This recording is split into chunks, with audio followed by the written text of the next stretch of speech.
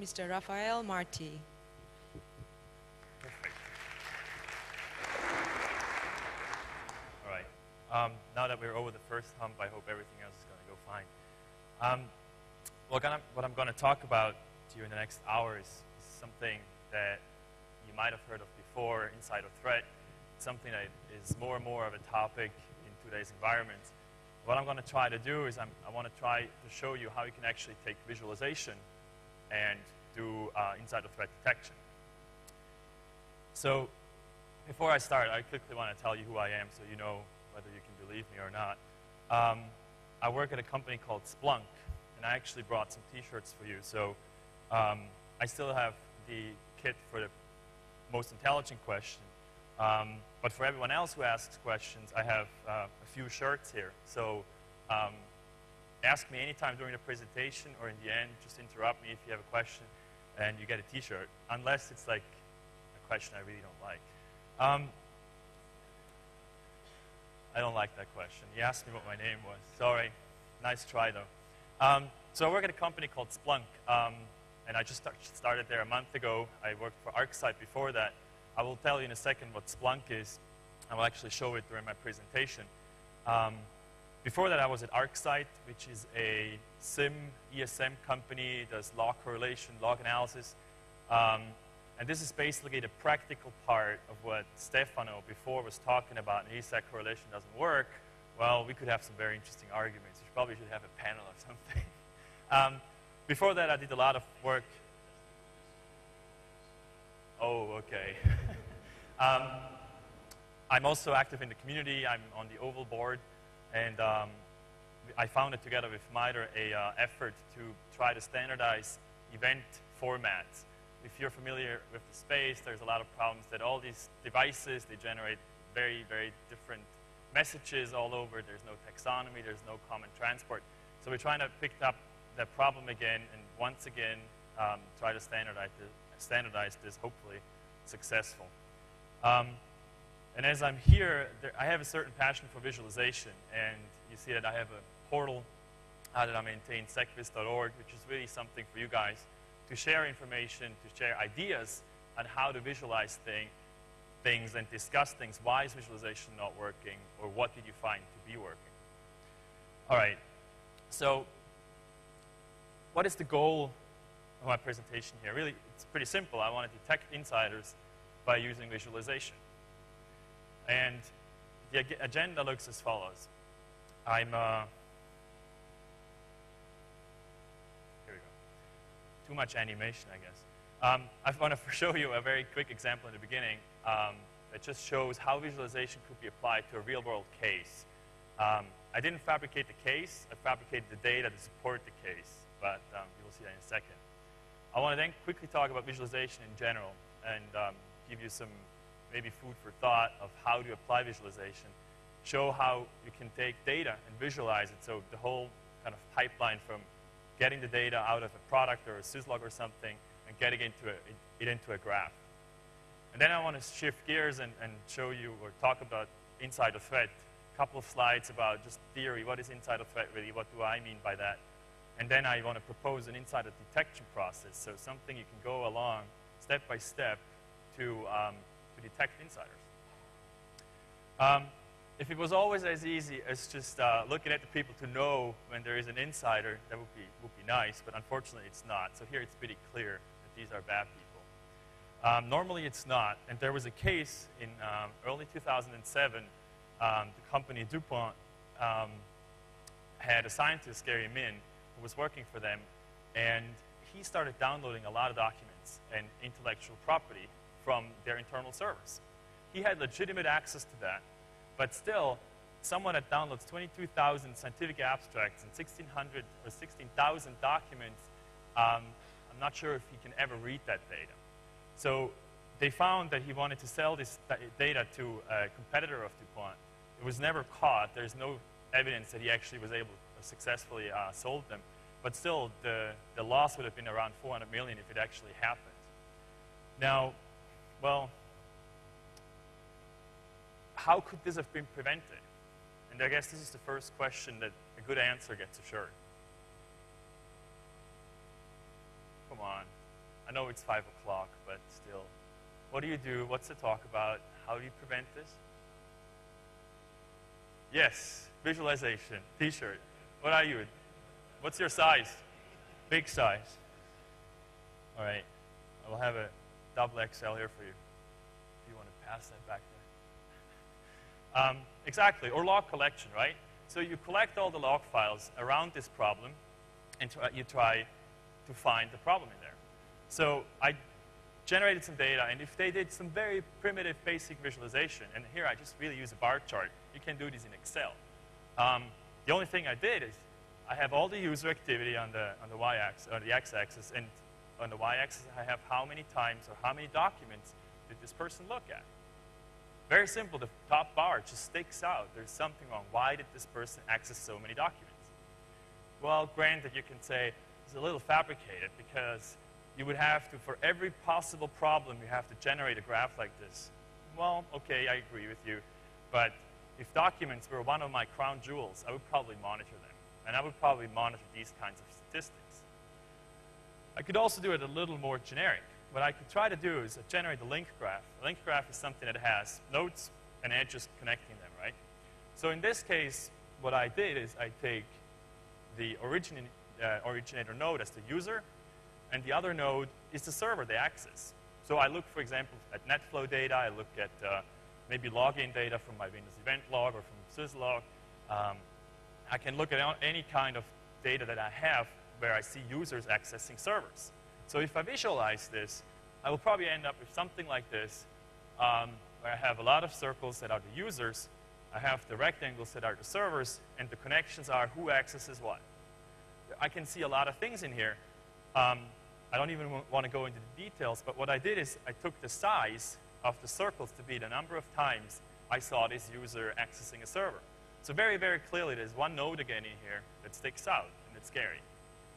So this is really just kind of a motivation for visualization of security data.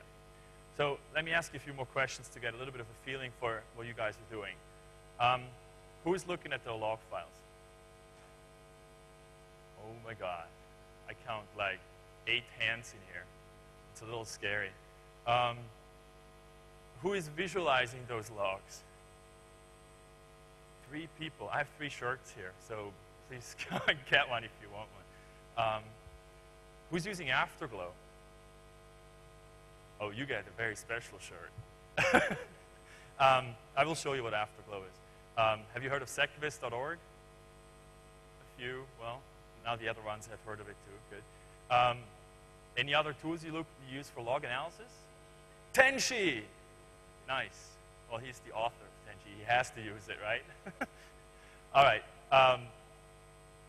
So let's step back and very quickly talk about visualization in general. Why would you use visualization? Why do I think it's something useful?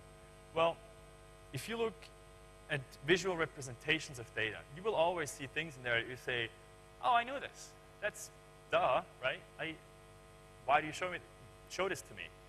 Well, the interesting thing with visualization is also there will be questions that pop up that you didn't know about. You look at your data and you're like, what is this? And you find the answers to them mostly. The other thing is it will increase your efficiency. Think about it. If you look at the log files, 10,000 lines, you have your 10G log, right? You need to make a little advertisement for you. You look at all those log files. Once you hit line number 50, you forgot what was in line number 1. I can guarantee you that. And if you end up at 10,000, you forgot what all the rest was. So with visualization, you have everything at one glance. You look at it, a certain property of your log file, and you can look at it in one picture and analyze it. It's also a great tool for communication.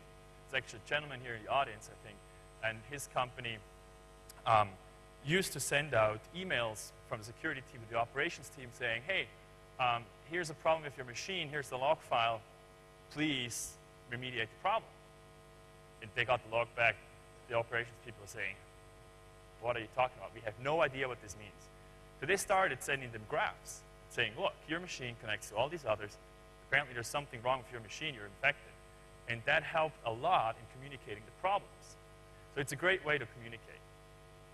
And it also helps you making more informed decisions, right? If you, especially in the case of situational awareness, let's say you have a world map where you map your data onto the different countries where things are happening. So if you are a company operating worldwide, you might have operations in Europe and in the US.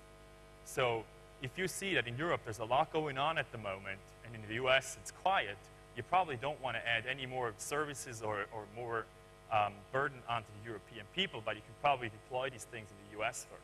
So it just gives you kind of a situational awareness, a more insight into what's happening, and you make better decisions through that. So now, why would you use visualization for insider threat? Well, the problem is, with insider threat data, or if you try to analyze these things, you will have way, way, way more data than doing your traditional security use cases. Because with insider threat, you're not monitoring exceptions. You're not monitoring just the things that go wrong. You're monitoring everything. It's not, there's no device out there that tells you, hey, this guy over there is the insider, he did this and that. No, people using their legitimate access, they have access to all the IP, for example, maybe patent filings. They have access to that. It's okay for them to access them. But as soon as they do something specific, they might take this patent filing and send it to the competitor. Well, now you have a case where something is not good anymore. But you need to monitor pretty much everything that happens. So huge amounts of data, and you need to handle them somehow. So again, you need tools to deal with that, and visualization is one of the approaches to take. Then you're going up the stack. Traditional security happens somewhere layer 3 and 4. You look at IDSs and firewalls, maybe proxies in some cases. Maybe you start looking at your operating system log files. But if you get into insider threat, you're starting to monitor transactions of applications. If you want to detect fraud, don't look in the network layer.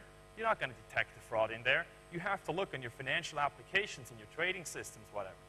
Huge amounts of data again.